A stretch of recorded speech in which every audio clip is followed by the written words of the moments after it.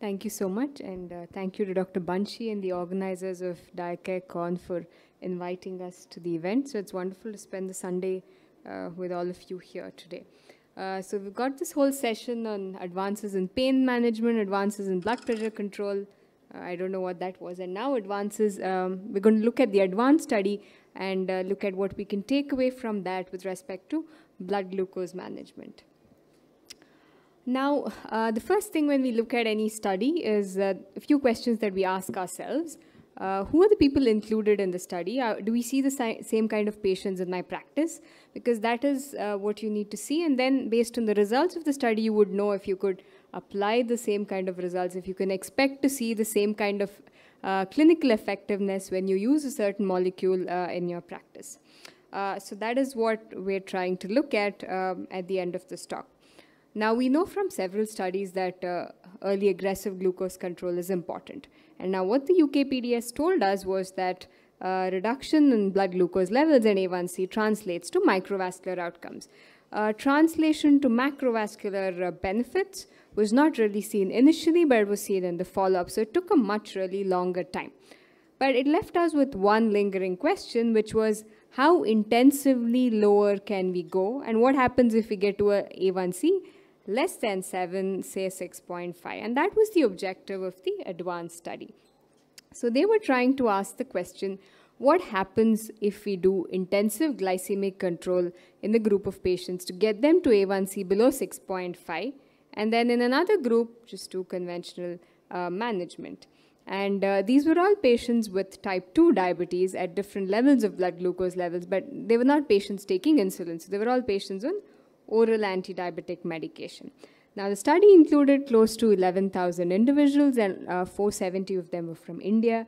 The average age was 55 years, and they were patients with type 2 diabetes on OADs. So the mean A1C at the enrollment of the study was 7.5%. Now, many of these individuals already had a history of a vascular event, or they had risk factors that could predispose them to a vascular disease in the future.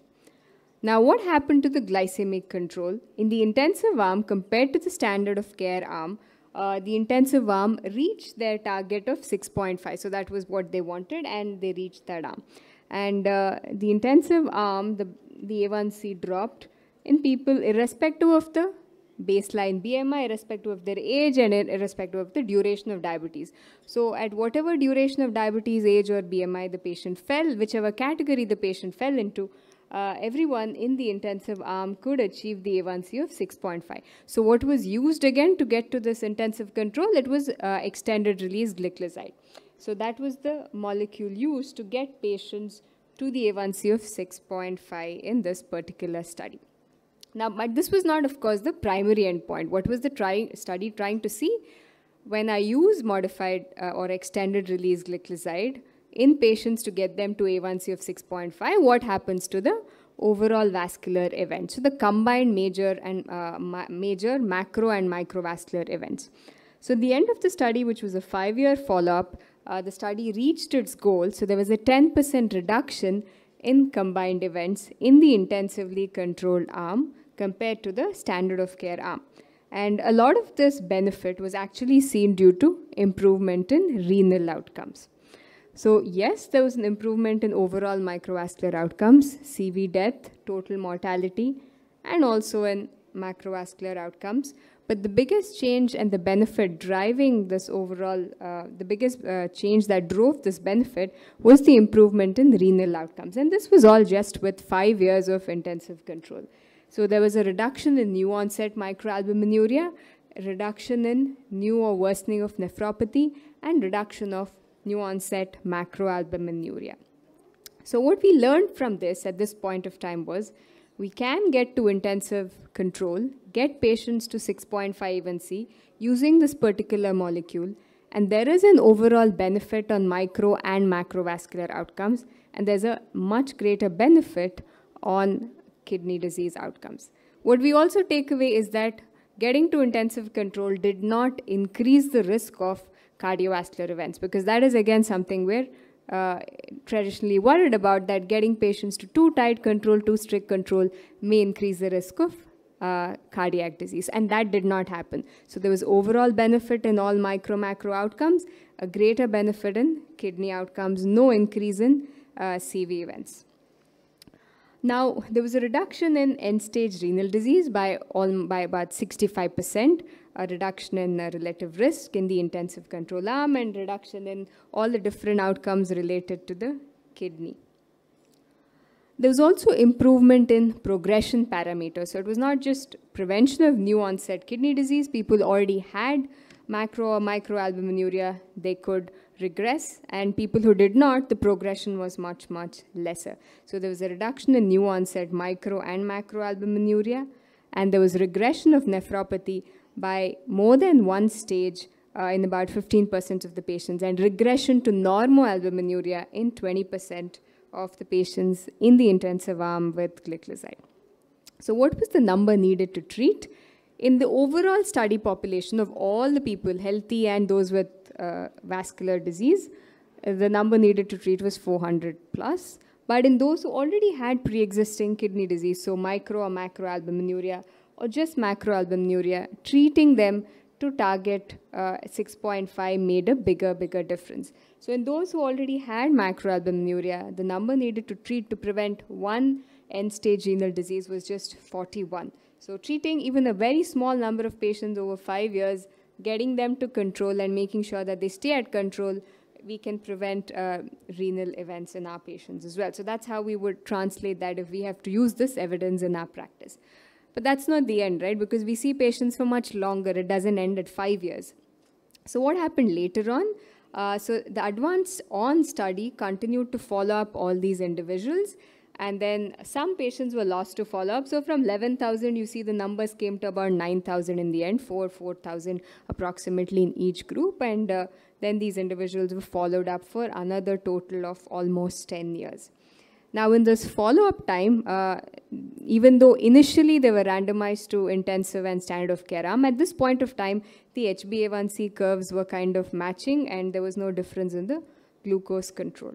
But what happened to the renal outcomes? What we see is that the initial benefit that was seen in reduction of end-stage renal disease persisted even in at the end of the follow-up of 10 years, and there was a relative risk reduction of almost 50% in those who had initially got intensive control with gliclazide.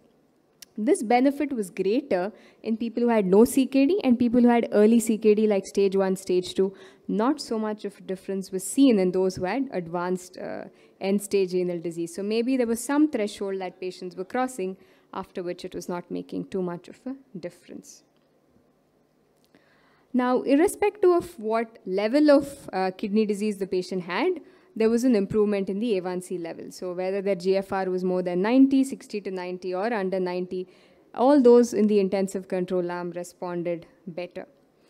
Irrespective of the GFR subgroup or the level of kidney disease that the patient was in, there was no difference in the overall benefit. So we know from the results of the study that there was a benefit in micro and macrovascular outcomes, and this did not change based on baseline variables like the GFR, and there was no change in CV death, all-cause death, or major coronary events based on the GFR levels.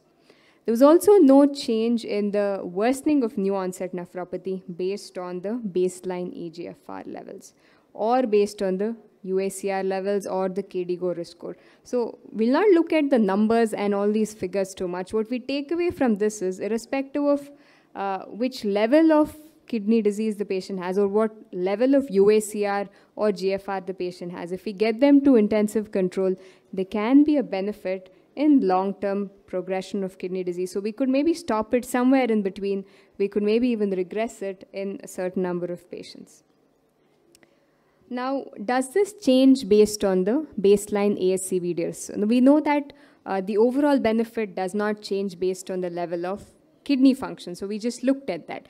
So does the is there a change based on the baseline ASCVD risk? And this is what a subsequent subgroup analysis actually told us, that irrespective of how you classify the patients as ASCVD risk below 20, 20 to 40, or more than 40, there was no overall change in the benefit seen with intensive control.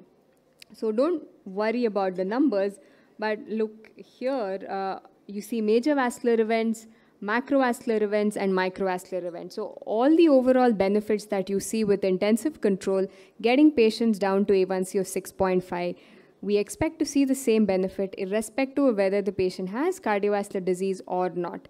So what I'm trying to say is, in another way, there's no increased risk of cardiac events in patients who get to intensive control with gliclazide, and that's from the data of the ADVANCE study. Now, this is again another slide which is depicting exactly the same that you saw in numbers in the previous slide. So irrespective of where the patient's, so it's slightly different. So irrespective of what the patient's A1C is, we see an improvement in the macro and microvascular events. So there's no change based on the baseline A1C. There's no change based on the baseline ASCVD risk score. So we expect to see the same kind of benefit irrespective of patients' BMI, irrespective of patients' age, irrespective of patients' baseline A1C levels, irrespective of patients' baseline kidney function and cardiac risk. So what do we learn from all this data that we've got over the years from the ADVANCE trial? That intensive control, getting patients to goal is important. We know that getting them to goal early is probably necessary, and it can prevent long-term damage. Now, this study told us that the greatest benefit was actually in terms of improving renal outcomes. So that is something to keep in mind. So it prevented the progression of nephropathy, helped in regression of nephropathy, and this benefit can persist even if the patient subsequently has poor control sometime later in their life. But of course, we don't want our patients to have that. The other thing that we take away from all the different subgroup analysis is that whatever their baseline A1C may be, whatever their baseline eGFR may be, or cardiac risk may be, we could hopefully expect to see the same kind of benefits in terms of renal and CV outcomes in our patients when we treat them to target using this particular molecule. Now, why we looked at the ADVANCE study? Because it represents a lot of patients whom we see in clinical practice, patients with diabetes, different duration, on OADs. This study didn't include patients on insulin, but I would say even patients on insulin, getting them to goal is obviously necessary, so it's not that we would treat them differently. Modified release glyclazide, remember, is a modern sulfonylurea, so risk of hypoglycemia is lesser. CV safety is not an issue compared to glibenclamide. So wherever possible, do use a modern sulfonylurea for management when you need to use SUs for treatment.